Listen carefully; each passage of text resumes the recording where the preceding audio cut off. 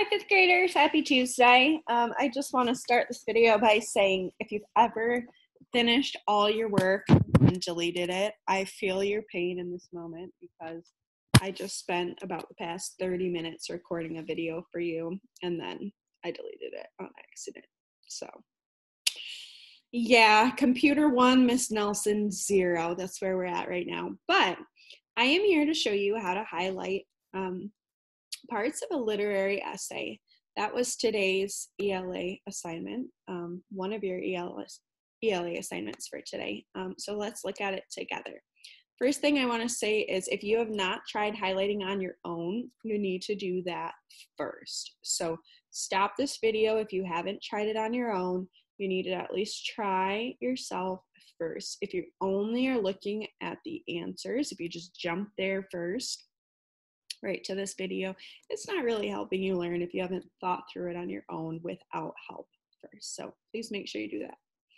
All right, first let's look at the introduction, and it says, in red, highlight the important ideas about the theme to draw the reader in, like a hook, which comes at the very beginning of the intro. Hint, sometimes it's more than one sentence. So let's look at the start. It said it comes at the very beginning of the intro. I know, this is the introduction. Let's see what we have. Depending on how you look at it, baseball can be a game of fun, a serious sport, or a way to cope with difficulties in life. Sounds like a hook, right? It's telling me about baseball and giving me some different details about it to draw me in. The game itself requires cooperation, strategy, and above all, determination. If it says above all determination, that gives me a clue that maybe my theme or topic for the story is going to have something to do with determination. And it said that in red, I want to highlight important ideas about the theme. I'm guessing the theme might be about determination. So I'm going to highlight these first two sentences in red. Then it says in blue, highlight the title, author if one is given, and a brief summary of the story or how the author interpreted the story. These things come in the middle of the intro. Hint, this is often several sentences.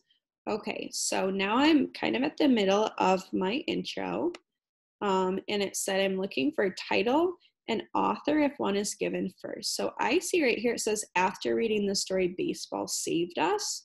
That looks like the title. So let's at least put that part in blue. And then I want a brief summary of the story or how the author interpreted the story. So it says the author of this essay talked about it with others. So that shows me, okay, this is probably going to be part of the interpretation. It seems that not everyone thinks about the story in the same way. Some people think that the story is about a group of Japanese Americans who play baseball just to keep busy while they are detained in an internment camp during World War II. They think that the people just want to do something fun because they are bored. But I think the story is much more than that. And here the author says, I think that, so that shows me that must be the author's interpretation.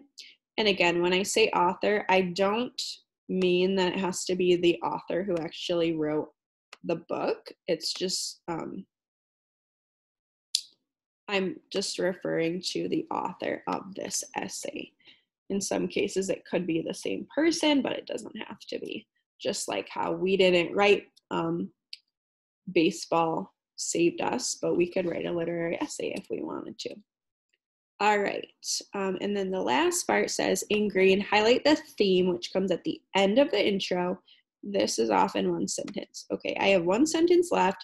Let's see if it sounds like a theme. I think Baseball Saved Us is really about how the power of determination can help people overcome huge obstacles in their lives. That sounds like a theme, and it also sounds similar to these ideas about the theme that I highlighted in red at the beginning. We see the word determination right here, and in our theme right here at the end of the intro, let's put this sentence in green. All right, then it says, make sure every sentence in this paragraph is highlighted before moving on. I have it all highlighted, and you can see the colors red, blue, green are in the same order as my highlighting, red, blue, green, which is really important. These steps, 1, 2, 3, or however many numbers you have, go in order. They'll come in this order in the actual paragraph. Please make sure that you're using the actual highlight colors that are given and not choosing your own. Otherwise, when me or your ELA teacher, when we're looking at this document to grade, it'll be hard if you change your highlight colors. All right, moving on to supporting paragraph 1. It says, in purple, highlight the transition word or phrase that begins this paragraph. It always has a comma right after it and comes at the very start of the supporting paragraph. Okay, I know this is called a supporting paragraph, and I see a transition phrase right here. It says early in the story, and there's a comma right after it, so I highlight that in purple. Next, in orange, highlight the rest of the first sentence, which gives the topic of the paragraph and relates back to the theme. I know from my intro that my theme is about the power of determination. So let's see if this first sentence of supporting paragraph 1 talks about determination. There is evidence of the power of determination to find something productive to do. Okay, so I know this particular paragraph is probably going to be about finding something productive to do and having determination to do it. Next, in pink, highlight the examples given. This part often starts with the words for example and is sometimes or often several sentences long. Here I see the words for example, and let's look at the examples. Remember, they're examples of what I just highlighted in orange, of the power of determination to find something productive to do. That means early in the story, someone had the power of determination and they did something productive. Let's look at our examples of that. Excuse me.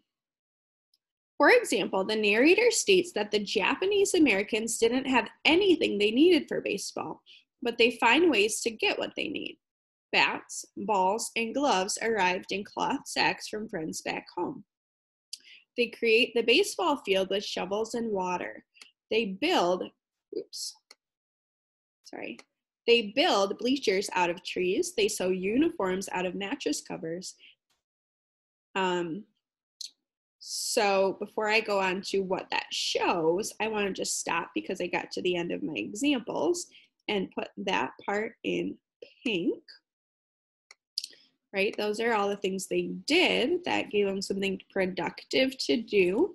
And you'll also notice that there are some parts in quotation marks. That means the author of this literary essay took some things word for word from the story or from the piece of literature. That's a really good idea when you're giving examples. To make them stronger, you can actually use a direct quote like that. Then our last step says, in yellow, highlight the concluding sentence of this paragraph. It ties back to the theme and often starts with the words, this shows that, or it is clear that. Right here, I see the words, this shows that, and it says, this shows that through the power of determination, they are able to experience a part of the everyday life they once enjoyed. I see the words, the power of determination, which ties back to the theme, and it also starts with this shows that. So I'm going to go ahead and highlight this sentence in yellow. Make sure every sentence in this paragraph is highlighted before moving on. All right, we're going to move on. I'm going to stop this part of the video so it doesn't get too long and move on to part 2.